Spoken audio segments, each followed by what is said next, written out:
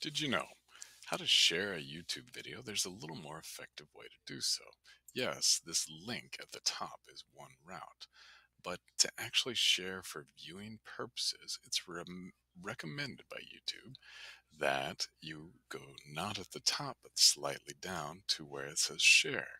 And when you click there, there's the ability to not only share, embed, email, and quickly connect to a multitude of online resources, but there's this link that shows up. And you'll notice this u2.be is different than the youtube.com link.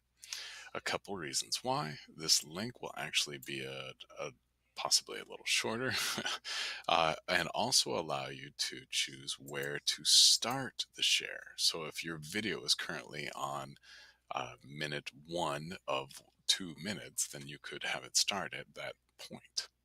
So it's recommended by YouTube to share the video by copying this link or embedding this link or emailing this link to your specific folks.